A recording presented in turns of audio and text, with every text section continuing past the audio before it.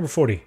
3 children are riding on the edge of a merry-go-round that is 100 kilograms, has a 1.6 meter radius, and is spinning at 20 RPM. The children have masses of 22, 28, and 33 kilograms. If the child who has a mass of 28 kilograms moves to the center of the merry-go-round, what is the new angular velocity in RPM? All right, so it sounds complicated, all right, and there's a lot of things going on, a lot of given information. Here's basically the overall picture, all right? Take a minute to just look it over. And what we have to realize is that we have changing conditions, right? Initially, the merry-go-round is moving with this angular velocity, 20 revolutions per minute, RPM, and we got 3 children, each located at a certain point relative to the axis of rotation. What's going to happen is that the 28 kilogram child right here, okay, this 28 kilogram child is going to then move to the center. And we have to find out, how will this angular velocity change? So you have to think about this in 2 stages, right? In terms of, you know, we would like to think about it as an initial and a final state. Okay, initially, this is the condition. Okay, these are the conditions. The final state is when we move this mass to the middle. Okay, so now we have to understand, is anything being conserved? All right, that's my first thought process. Is anything being conserved in this process? Right, the thing's rotating. All right, we're not adding any friction. It doesn't say frictionless, but I'm assuming there's no friction basically to remove energy from the system in terms of heat. And that being the case, I realize that yes, there is, right? Conservation of angular momentum. Okay, you've done momentum problems in the past, and we've now done some angular momentum problems in the present. And this is just a conservation of angular momentum problem. And that being said, we then know that the angular momentum, which is L, okay, initially should equal the angular momentum finally. Okay, so what is the angular momentum? Well, the angular momentum is simply the moment of inertia of the system, of the total system, multiplied by the total system's angular velocity. So I can now write this, that the moment of inertia initially multiplied by the angular velocity initially should equal the moment of inertia finally multiplied by the angular velocity finally. Right? What variable are we after? Well, we're after, it says, what is the new angular velocity, aka the final, right? Angular velocity in RPM. Now, don't worry about it being in RPM, all right? I know I have to solve for this variable. So let me just do that right off the bat here. So we're going to have omega, the final angular velocity, will equal then the initial moment of inertia multiplied by the initial angular velocity, all divided then by the final moment of inertia. Okay? So now, I really need to try to pin down the initial moment of inertia. So there's really 4 objects rotating, okay, in this problem. 1 will be the merry-go-round. 2 will be this mass, 3 will be this mass, and 4th will be this mass. Okay, so we got 4 things rotating. All right, so what I'm going to do is I'm going to, at the top here, just to save a little space, I'm going to write now that the initial moment of inertia will be equal to the moment of inertia for the merry-go-round plus the moment of inertia for the child 1 or mass 1, right, plus the moment of inertia for child 2 plus the moment of inertia for child 3. Okay. So what is the moment of inertia for the merry-go-round? Well, you have to understand the nature and how the nature of the rotation and how the mass is distributed over that rotation.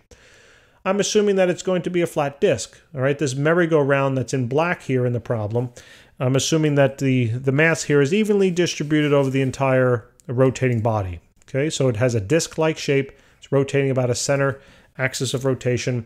And therefore, I know the picture and I know the formula to be mr squared all over 2. Okay, that is the formula for a disk. All right. Now, I'm not going to simplify. I'm going to specify what mass. This is the mass of the merry-go-round multiplied by the radius of that merry-go-round squared all over 2. Then, plus now the moment of inertia for the first child. Now, the first child we're going to treat as a point mass. And this point mass is rotating right around this center right here. There is no mass between the mass of the child and the axis of rotation. Therefore, I need to look and find a picture that approximates what I'm talking about, right? This mass is going to be rotating around the axis of rotation. So there's no mass at all distributed from the child to the axis of rotation. So the easiest picture would be that of a hoop, okay? So this child's mass is approximated by the formula of a hoop. So that's just simply going to be the mass of that child multiplied by the radius of the rotation, okay, between the axis of rotation and the mass squared, okay? Then, same thing for child 2. I'm not going to discuss it because it's literally the same discussion. So that's m2 times r2 squared. Then for the same thing for the third child, right? So this is going to be m3 r3 squared, okay? This right here, ladies and gentlemen, is the total moment of inertia, okay, for the initial state, okay, for the initial state. And guess what? This will also be, in terms of formula, this will also be the final moment of inertia as well, in terms of formula, right? Because we still have 4 objects, right? 4 objects might be revolving around an axis, okay? So really this formula that I just created, I can write in place of I sub I and I sub F, okay? So why don't we just do that quickly, all right? So now the final angular velocity will be equal to mmrm squared over 2. The reason why I do this is because some professors like to see equations instead of even calculating the formulas. All right, so there's then going to be plus m1r1 squared, meaning calculating an actual number, plus m2r2 squared plus m3r3 squared. And this whole thing now is multiplied then by the initial angular velocity, okay? Divided now by, this is just wunderbar, right? This formula looks great. Now this is divided by the final value of the moment of inertia. So it's basically just this whole thing. I'm just going to copy it, okay? So it's just this whole thing put at the bottom, okay? Now remember though that, here we go, just to save a little time. Remember though that these are all of the initial radii, okay? These are all the initial radii. So really I could put a little sub I down there just to further define that I, and I. Whereas now all the radii down here are going to be the final values, okay? And now, once I have this, I can now finally plug my values on in, okay? Only one thing, that I need to have this in radians per second, okay? It'd be best if it would be best if I converted my initial angular velocity into radians per second, right? So where am I going to do that? Because there's no room left. So it's 20 revolutions per minute. And then for every one, I should say, revolution, there's 2 pi radians. So the revolutions cancel. Minutes to seconds now. 1 minute, there are 60 seconds. So there you go. Right here is going to be, it's going to be 2 pi over 60. So I always just like to do the conversions, even if I might not have to, depending upon the nature of the question. I just like to do it anyway. I don't want to remember when I can and when I can't, and so on and so forth. All right, this one you might actually not be able to, you might not need to convert, but I just do it automatically.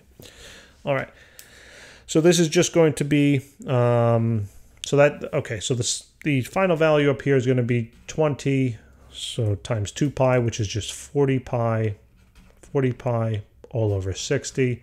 And we can further, right, reduce this on down to basically 2 pi over 3, or 2/3 times pi.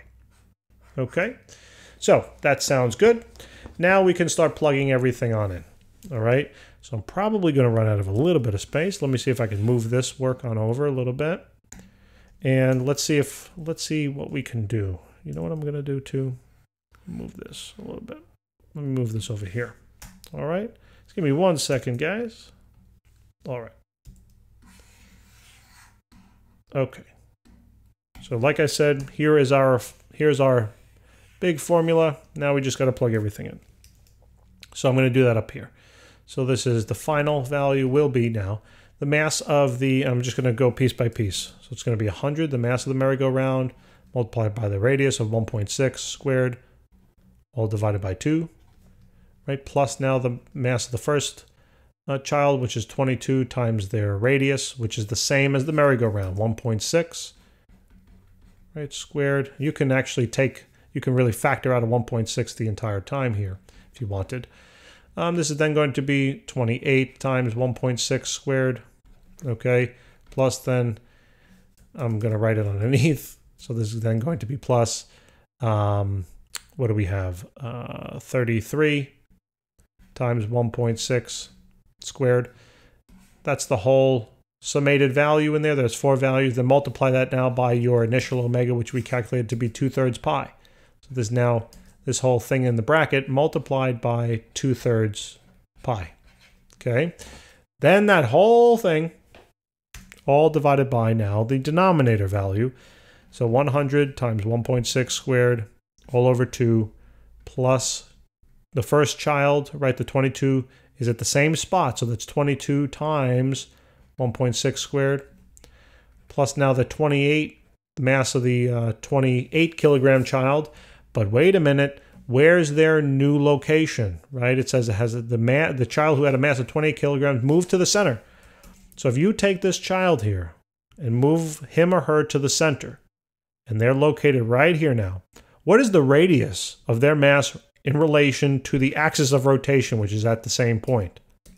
0. It's 0. Right? It's 0. That's how this changes. Okay? That's squared. 0 squared is obviously just 0. And then I'm just continuing this on out. Plus now 33 times, what do we got? This is now 1.6. Still 1.6, and that whole thing is squared. So I'm running into my own formulas, but this is getting a little nuts. You can definitely simplify this as you see fit. I'm doing it like this because a lot of professors like to see the whole entire formula. And you would probably want to simplify it a little bit anyway, but we're going to get the answer. So 100 times 1.6 squared divided by 2 plus 22 times 1.6 squared. I hit the log button instead. 1.6 squared. Then plus 28 times 1.6 squared plus 33 times 1.6 squared. So the result of this, multiplied then by our 2/3 pi. Okay, we got about 713 for the numerator. Then divide that now by the entire denominator. Okay, so now that's going to be 100 times 1.6 squared divided by 2 plus 22 times 1.6 squared. I'm not going to write the next one in because it's just 0. Plus then 33 times 1.6 squared. And let's see what we get. So I get about 2.653 or so. So about 2.65. And this will now be in radians per second. Okay? So that's in radians per second. So now, remember though, they wanted it in meters per, not meters per second, revolutions per minute. So we just have to unconvert this now, right? So we're going to go now radians on the bottom, revolutions on the top, 2 pi radians for every 1 revolution. And then we can undo the seconds on the top, minutes on the bottom, 60 seconds in a minute. So you basically take this answer, multiply it by 60, divide it by now 2 pi, and what do we get? About 25. Okay, so we get about 25. Let me write that answer now. So in terms of the final value, we get 25.3. So 25.3 revolutions per minute, RPM. Okay, that will be the final answer. And that should make sense because in the final case, right, the mass of the second child moved to the middle. So essentially, this mass is not weighing down, you can think of. It's not weighing down the rotation. All right, so that additional amount of momentum is then dispersed over these items now. The mass of the first one, the third child, and the merry-go-round in total. So it actually will speed up a little bit. All right, guys, thanks so much for tuning in. Please remember to subscribe, and I'll see you in the next problem. Take care.